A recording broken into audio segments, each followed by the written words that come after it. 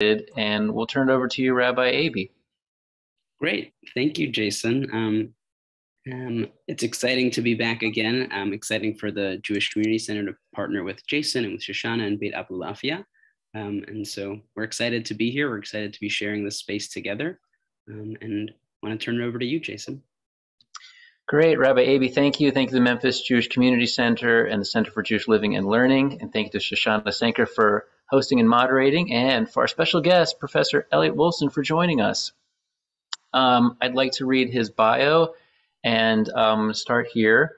Elliot Wolfson received Bachelor and Master of Arts degree from Queens College of City University of New York, where he pursued the study of philosophy, focusing especially on phenomenology, hermeneutics, and existentialism. He received Masters of Arts and Doctor of Philosophy degrees from Brandeis University, where he specialized in the study of Kabbalistic texts and traditions that have remained central to his scholarly work. He was the Abraham Lieberman Professor of Hebrew and Judaic Studies at New York University, where he taught between 1987 and early 2014. And on this, there's a personal webpage with art and writings and listings. And we are so thrilled to have you, and welcome, Professor Wolfson. So to get started, I think I would start, Shoshana, with you to help us moderate. Yes. Hi, everybody. Thanks for joining us again. Thank you, Professor, for being with us. I feel like there's no way to pack everything we want to in the short time, but we're going to do our best. And I guess if you don't mind, Professor, if we could sort of start with an unfair question, is we know that you have this direct connection with Beit Abulafia, and a lot of the people that we've had previously have been musicians and other types of their connection to Beit Abulafia has come through music. You're a teacher, you're a professor. So can you share with us, again, the unfair ask, because I'm sure you could talk for so long, how is it that you directly connected with Beit Abulafia, and then what you gained from that connection? Well, I do want to say one thing, that I am currently still teaching at University of California in Santa Barbara. So, I don't know why that was in your bio, so excuse me for leaving that. UC of Santa Barbara, currently teaching. Yeah, I just don't want the administration here to slide it. Right. So I learned about Beit Abulafia through Jason's email, introducing himself and the Beit Abulafia to me, and sent me some links, and suggested the possibility of having this meeting, this encounter. And so that's how I learned about it, to be completely candid. Yeah. Right. And obviously I feel a special connection to the whole enterprise here, because Abulafia has been, one of the Kabbalists whom I've been studying for now close to 4 decades.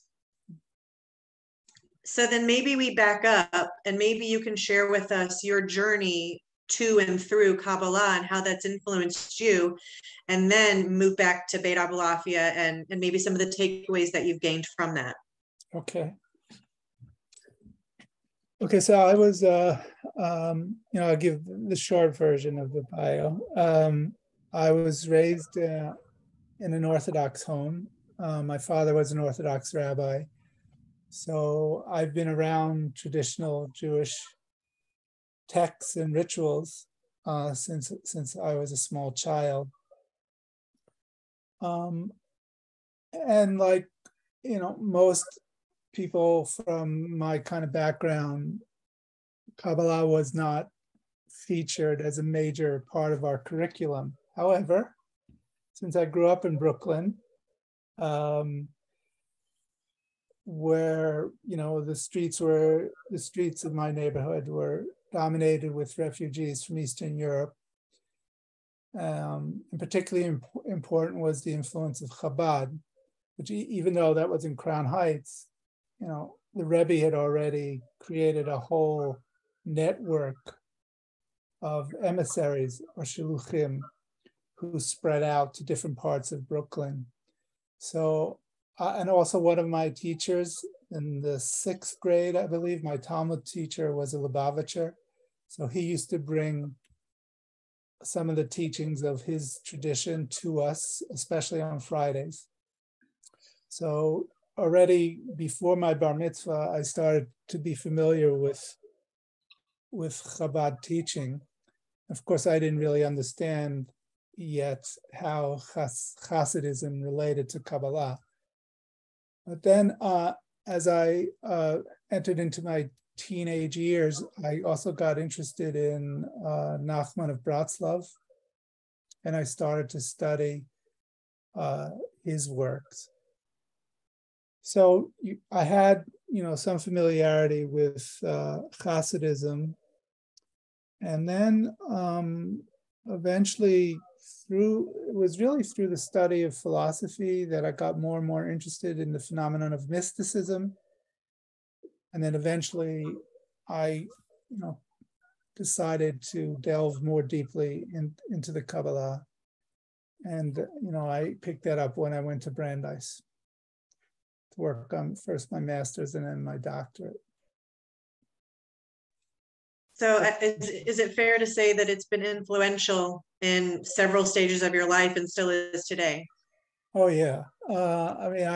I'm no longer, I don't no longer live within an Orthodox framework, mm-hmm. But all of those influences have shaped and informed my life. I always know what I'm not supposed to be doing. But more seriously, of course, not only my scholarly work, which has been dedicated to the exposition or explication of Kabbalistic sources, but it's informed every aspect of my life, really. Mm-hmm. So, Professor, I want you to answer this question too, but I want Jason to share with us first, if you don't mind, Jason. We've talked a lot about in these sessions, what are some actual takeaways that we can learn from Abraham Abulafia and his teachings? Because a lot of times we've talked about how people feel like it's too high level, that there's not a way to connect with it. We can't bring it down to where we're holding in our life. So there are some very real solid ways that we can implement these things in our life. Can you share some of those that people have shared before? And then Professor Wilson, if you would also share some of your thoughts on that after Jason. Great. Yeah. And again, thank you for Professor Wilson for joining us. I think we're going to need a 1 or 2 or 3 part series if he can handle our requests. But I guess I just want to be very brief because I have found that for me in my journey, Abraham Abulafia has been presented as a very far out, very far high level mystic. And I found him very practical, very universal, very down to earth, saying that prophecy is in the real grasp of people if we work hard enough. So I think my interest tonight is, Professor Wolfson was so gracious to join us, but he really is, to me, not the expert, but a expert of Abulafia. So I'm very curious just to hear your adventure through Abulafia. One of the things I wanted to share tongue-in-cheek is that I was studying Professor Wolfson, and I said to a friend, I'd love to just speak to him. I can't break into the writing. I'm not academically trained, and this is a thrill for me. This is just a thrill to speak to him directly and hear his thoughts. So I know a little bit about how music helped me understand Abulafia, but I probably have scratched the surface. So, Professor Wilson, as Shoshana said, we'd be very interested to hear about your thoughts on Abulafia and maybe where he fits with today's Jewry. Okay.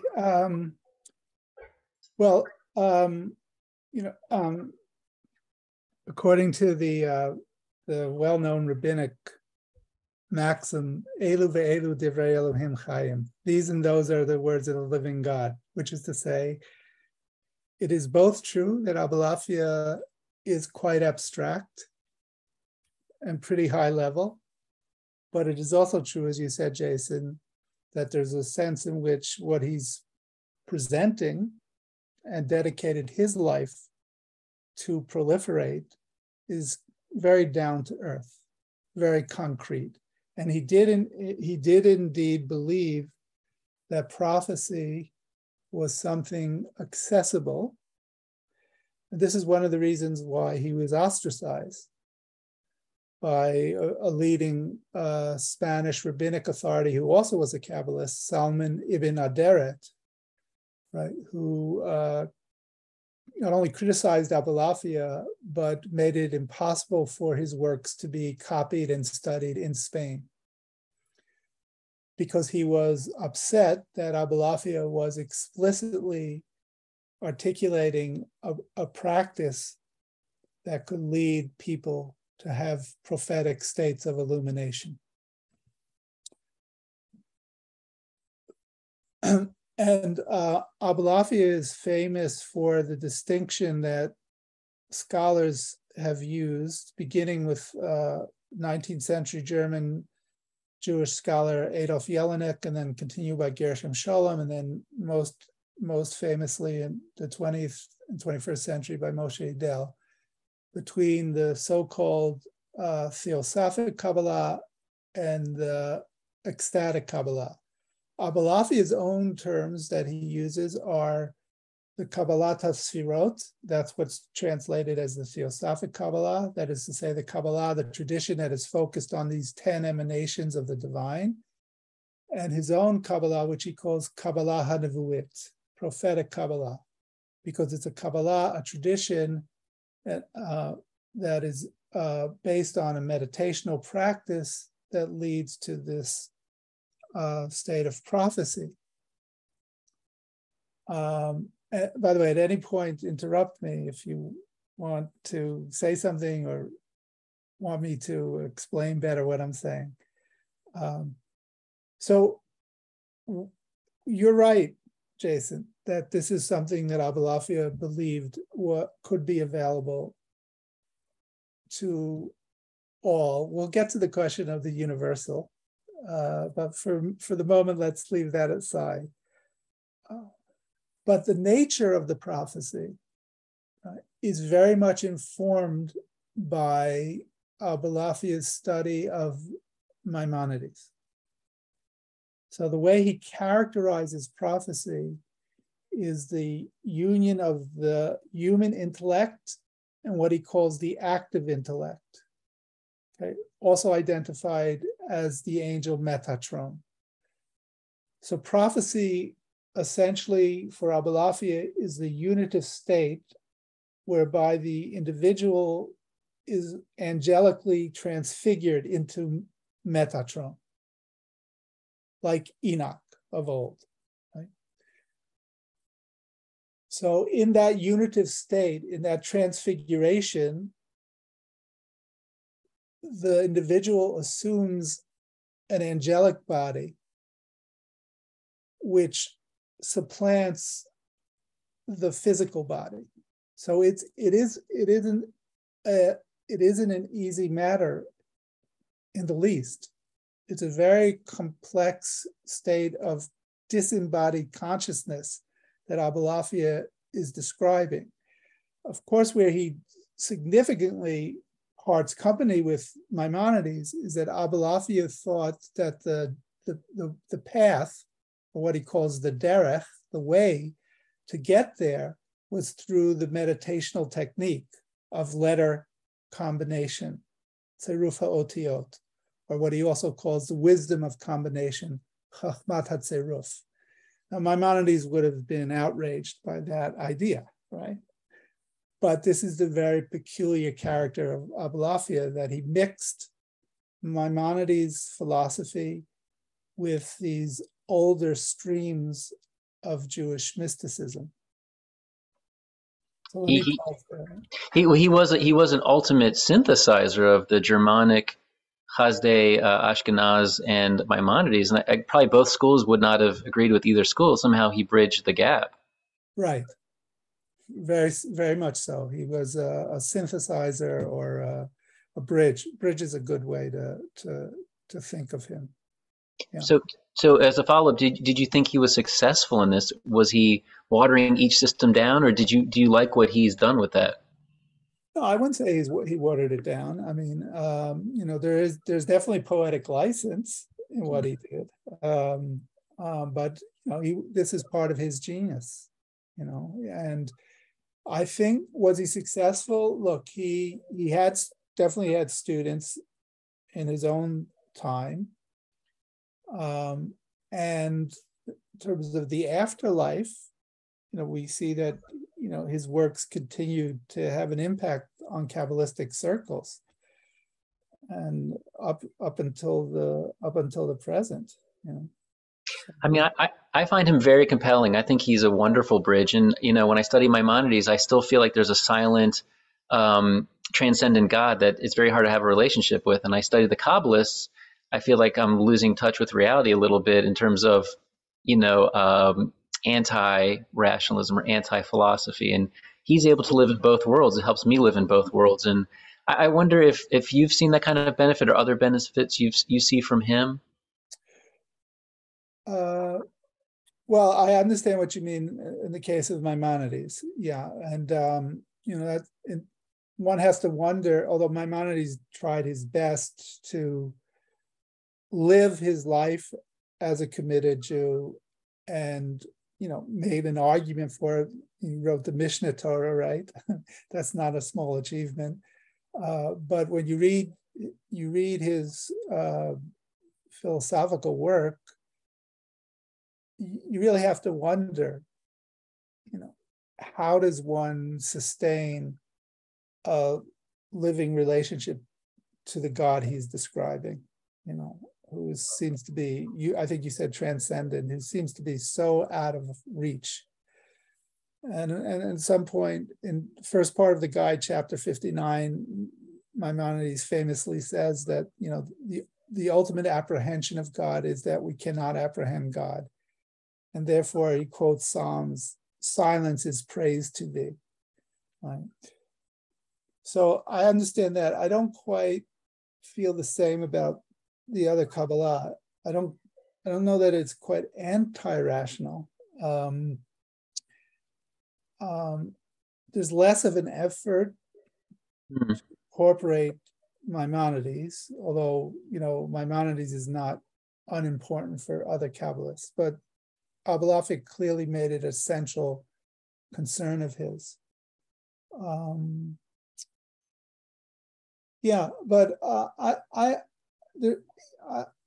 understand what you're saying. I mean, of course, there's also the question of why did he distinguish between these two streams of Kabbalah or these two types of Kabbalah? It was very rare in the latter part of the 13th century. Abulafia is the only one who did such a thing. And why did he do it? So one reason was because he was responding to the criticism of him. Because he was so sharply criticized, he wanted to argue that he was the one who actually had the true Kabbalah. Right? So that's one reason.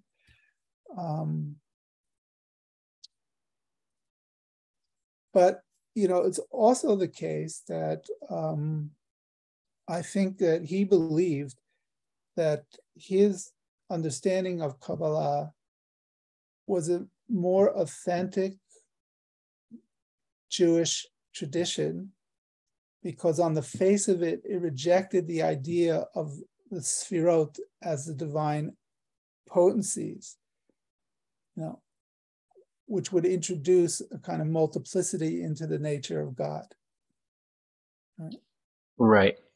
I think that's very helpful. I'm just thrilled to be doing this call. I don't want to have a private discussion, Shoshana, so if I can kick it over to you, I realized I was kind of going on a No. It's okay. You're geeking out. I like it. Absolutely. Professor, throughout your studies and your learnings and what you've been reading, was there anything that you came across that was surprising to you or that you didn't see coming, or something maybe that especially resonated with you in all the learnings? You're like, yes, all of it. Yeah. I would say the most amazing thing is, I've been really at this a long time at this point.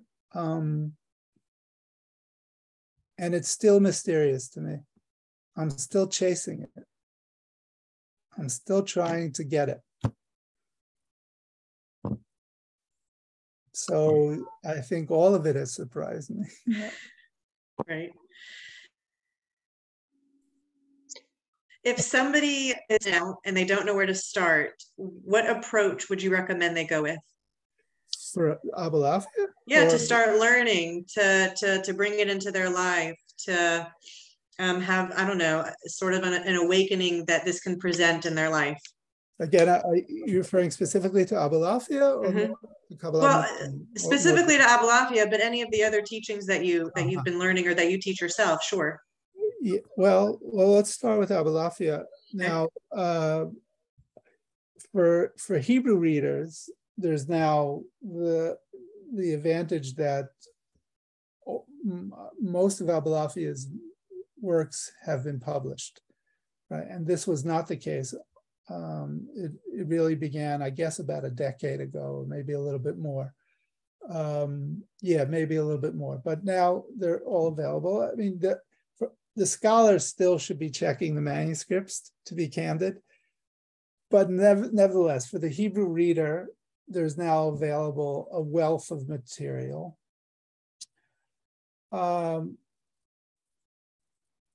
For those who are capable of dealing with scholarly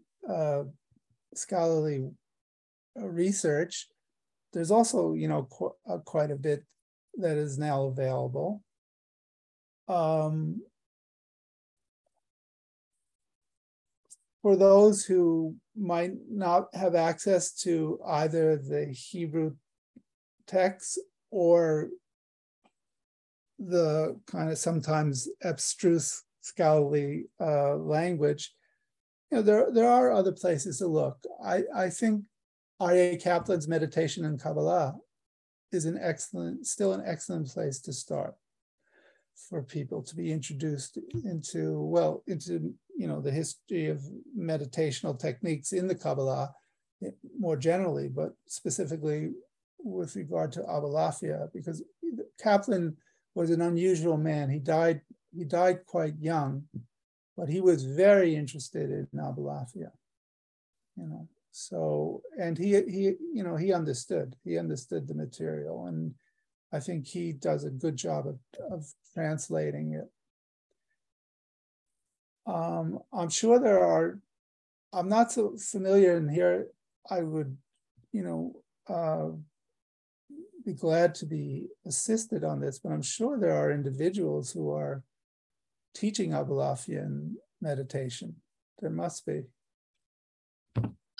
We have a growing number of people that will come on the show, but we haven't vetted them specifically, but we've had pre-calls and we find them very interesting. So we found some people here in Israel and in America, but I think you're right. I think Professor Wolfson, the R.E. Kaplan books for our audience is amazing. The Meditation Kabbalah, and just his book Jewish Meditation was the first Jewish book I read when I was coming back. Even that mentions Abulafia. I think R.A. Kaplan really saw the future. He talks about the importance of Chabad and Breslov and Abulafia and all these people that were very in minority status in the Jewish world when he was writing, and have become so mainstream now. He really saw the future. Right. Very interesting man. From Brooklyn, by the way. Yes. Hometown hero. Yeah. Very, very close to where I grew up. So I had the opportunity again, it was almost, I think it was like in 2013, to visit his home. Now, he passed away a long time ago, but his widow continued to live, in the home where he lived. And I saw the library was there intact. I don't know if it still is, but I saw exactly, the materials that he was able to use. And Abulafia was definitely a critical figure in his understanding. Yeah, and so I quite agree with you. In many ways, he was prescient. He was ahead of his time. So if I could do a follow-up question, a lot of what we do on Beit Abulafia is, again, and full disclaimer, with my probably 5% knowledge of Abulafia, I've really seen a connection between the music. And you told me in some of our pre-calls that you also love music or improvisational music. Do you see some of the combinations that are used in jazz music that could be the combinations of Hebrew, or have you seen other writings where he mentions this? Well, I'm a lover of jazz music, but I'm not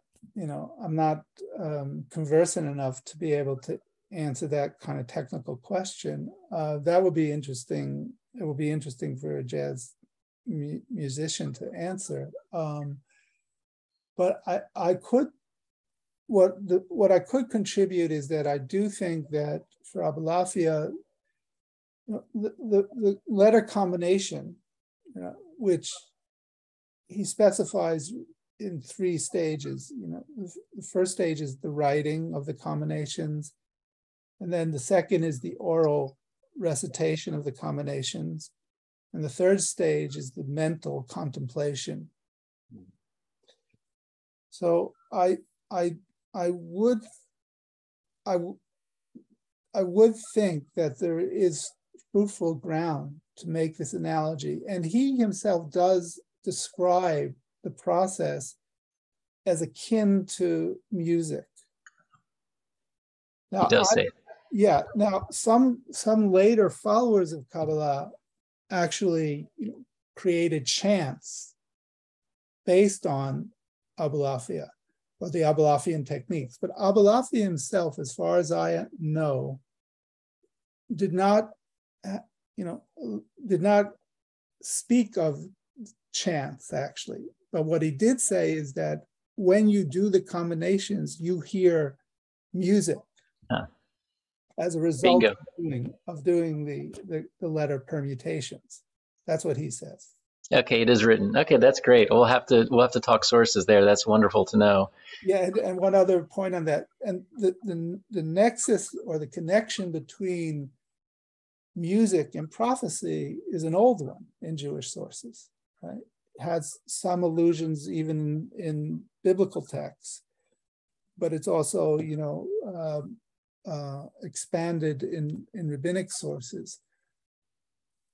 So that connection is there, and Abulafia is undoubtedly building upon that connection. That's fantastic. Thank you. I just want to respond to a great question from one of the audience members, Bracha. We can send out emails about, yes, there are meditation people that do chanting that I've seen videos of, and one of the rabbis who does it in Israel hopefully have, and so there's a lot of chanting of letters and turning of heads, and I'm particularly not drawn to that. I really like taking melodies on a piano and keeping it simple and making beautiful melodies and having it very dynamic and fast. I can't, my brain's too fast for the slow chanting. So there are varieties out there, and I'm sure there's utility to all of them. Particularly Beit Abulafia, it's really about melodies and seeing all the different angles of a melody. And I found that teaching that, we did one last night here at a music studio in Memphis. So we certainly will follow up with that. I just want to make sure I answer that. Yeah. So if I could, go ahead, Professor Wolfson. That, the different bodily postures or the movements of the head, that is in Abulafia, actually. Yes. I was saying that is where I've seen people do the movement of the heads, and they follow his tractates really closely on that. Yeah. And is that in Aryeh Kaplan's book, Professor Wolfson? I think he shows a diagram. I think have so. The book. I'll put it off the shelf. It's there. I think so. It's been a long time since I looked at that book, but I think it's there. Yeah. Yeah. Let me grab it. And Shoshana, let me pause myself again. Go ahead. Yeah. No, you're good. So, Professor, something that I've noticed in each of these sessions is that I think it's remarkable that something like Abulafia and Kabbalah and all these meditation thoughts that are from hundreds of years ago are still so valid and applicable today. They're just more in need, I think, now than ever. And I'm wondering if you could speak to that, about how we have such ancient texts and learnings that are now still relevant. Yeah. Well, I quite agree. I guess there's certain, with all of the changes, and we live in a dramatically different time than Abulafia in the 13th century, obviously. But nevertheless, some of the spiritual needs that he tapped into have persisted, and they remain to be spiritual needs that we still have. It is important, though, and I guess this is the scholarly part of me. It is important to understand Abulafia as any Kabbalist or any mystic in different traditions in his or her historical context. Right? In my mind, by heeding the historical context, one can even appreciate better the trans-historical dimension of these mystics, right? So it doesn't detract, it only enhances it. And this gets to the question of the universalism, right?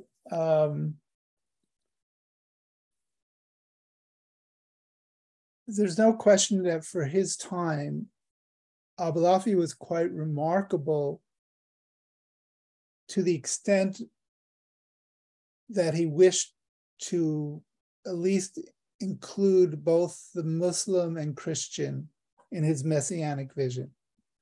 I mean, he knew of traditions from the Far East, but he's mostly, because he's in,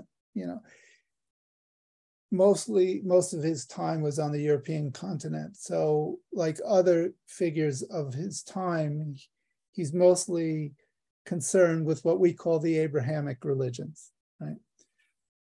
And he does accord to Islam and Christianity a significant role in the messianic drama. And I should have said that before, that in addition to prophecy, Abulafia understood the illumination as messianic in nature. For him, those converge. So he does accord a role to the other faiths, but the privileging of the Jewish people is also something that he thought was essential to his understanding of the Kabbalah. Perhaps it's best depicted by the tale of the three rings, as it's referred to. And this is something that Abulafia didn't create, but he does have his own version of it. And so the three rings essentially are the three Abrahamic faiths. And so there's the privilege, there's the father, the privileged son for whom a pearl is given, and the two servants who try to take the pearl away. And until the son becomes worthy, the son cannot reclaim the pearl. But there's no question that the son is the Jewish people. The two servants are respectively Christianity and Islam. So I would say, I anticipated this might come up. So this might get a little complicated, but there is let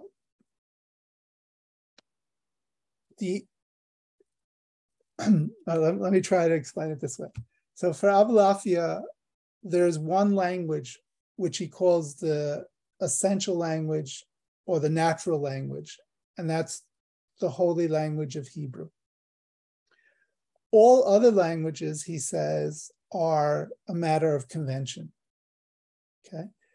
Yet he tries to make a connection in a way that is a little bit difficult to understand logically. But he says that all of the 70 languages, which is the marker for all the other languages, are contained within Hebrew.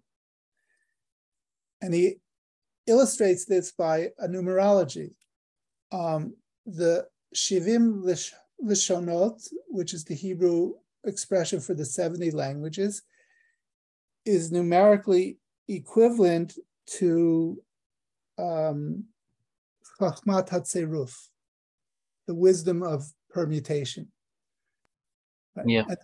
Yeah. And this allows them to even say you can do the meditational technique in languages other than Hebrew.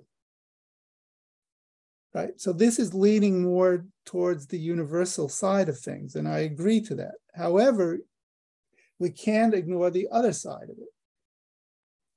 That it is still Hebrew that is given a privileged place, And the Jewish people are still referred to as nivchar, as chosen amongst the nations for Abulafia, right? I feel like he can do it. I feel like if I could submit to you, that sounds like he can do both again. He can be Kabbalist and a philosopher. He can be a particularist and a universalist. I find it fascinating that he doesn't surrender any of the areas. I agree with that. Okay. But the critical thing is that it's both. He's trying to burn the candle at both ends. Yeah. Right. So he's not embracing a universalism that would completely eradicate the particularism. That would Right. that wouldn't be a proper understanding of Abulafia. That's very clear. That's extremely helpful. Yeah. We've just got a few minutes left here with our session. Professor, is there anything that we haven't touched on that you can think of that you would want to share? Or Jason, do you have any final questions? I have more questions. I have 1,000. I know. There's no time. Go ahead. Yeah, Oh, I just wondered if in your studies did you practice the techniques? I know Gershom Scholem mentioned that he tried them and then stepped away from it because it was too much. And I don't know if it's a personal question. I just wonder if a scholar of your in-depth experience with Abulafia tried it or had similar experiences. Yeah. Well, I'm from a different generation than Scholem, and from a different place, not Berlin, but Brooklyn. And so I personally don't have such a sharp distinction between the scholar and the adept. Oh. I don't see how a scholar can really study this material without being immersed in it and in some delving into it. So how can one understand Abulafia unless one actually attempts to practice the teaching he's promulgating in his writings? I mean, without detail, you'd like to say yes. Yeah, right. Okay, gotcha. Okay, good. Understood. Thank you. That is very helpful because I felt when I studied Shalom that he just wanted to study him, but wanted to remain like an outsider looking into the fishbowl of Abulafia. It was hard to understand that. Yeah. Sometimes people use this analogy that Shalom was like the accountant, so he's counting the money, but the money wasn't his. I really like that. Yeah, who really knows with Shalom? I know what you're referring to. Shalom famously, I'll tell you an interesting story. When I was one of my first trips to Jerusalem when I was studying yeshiva, so I would have been 17. I went into one of these old bookstores in Jerusalem, and the guy had a copy. It wasn't an original; it was a Xerox copy. But it was a text, an Abulafia text, and he claimed it came from Sholom's library. And at the time I was a student, I couldn't afford it, so I had to let it slip out of my hands. That was interesting. That is very interesting to have the possibility of that connection to hold that safer. Right. So my other follow-up question is, I've never understood the idea of Abulafia going to the Pope to convert him. I thought maybe he was trying to sit with the Pope and say, Pope, can we all work together and be the three rings together? I don't think he'd go to convert him. And I mean, it's a strange story. Do you have insights in that to help us with that? Yeah. So I am the only scholar of Jewish mysticism to raise doubt about that story. I don't believe it happened. And the reason I don't believe it happened is because even at that time, it was not easy to get an audience with the Pope. Okay. And especially somebody like Abulafia, who was not a Maimonides or a Nachmanides. He didn't have any real standing. Now, what Abulafia did is he tells the story in light of historical facts to make it seem as if it's an actual story. But I think it's part of his fantasy, his imagination. And in my opinion, he weaves the story in order to make the point that he, Abulafia, possesses the true key for salvation, the true messianic doctrine. And there's a very sharp criticism in Abulafia's writings against Christianity. He even refers to Jesus as the Antichrist. Right. So, yeah. Because of his idea of being exclusively a son of God and exclusively a prophet, or what that was that the critique? Yeah, and that it's ultimately based on a faulty outlook. So as a follow-up, did he believe? I just want to say one thing. Sorry. Oh, please. I'm sorry. Please go ahead. But Abulafia is never completely consistent. He also does speak of Christianity as being the sixth day, as opposed to Judaism being the Sabbath. So in that that text, he seems to again leaning towards a somewhat more positive view that Christianity is a kind of preparatory for Judaism, which is the Sabbath and the true messianic teaching. Wow, that's an excellent point. Yeah. So my follow-up is: did when he says or hints that he's the Messiah, is he talking about reaching a level of Mashiach in his soul, or is he saying historical Messiah? Do we really know the difference? Excellent question. So I think it's more the former. That is to say, what he understood by messianism. And here's a point where Idel and I would agree, I believe, that what the heart of his messianic teaching isn't so much to affect a change in history, a rebuilding of the temple, reinstitution of the sacrifices, an ingathering of all the exiles. He's talking about a change in consciousness, a spiritual awakening. So what he means by Messiah goes back to its biblical roots. The Mashiach is an anointed one.